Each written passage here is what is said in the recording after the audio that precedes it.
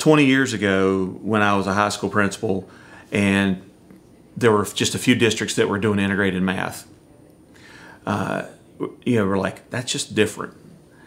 But I understood why that was important, because I think the hardest thing for both teachers and kids and parents was that, okay, so when do I take the Algebra 1, Algebra 2, the geometry end of course exam?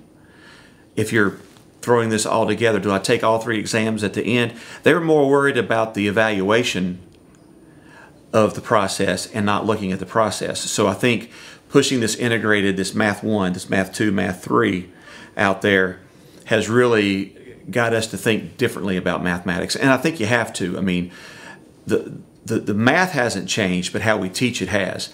And what I've noticed with some of the other standards in the lower grades, the way that they're teaching the mathematics, there's different ways to get to the answer.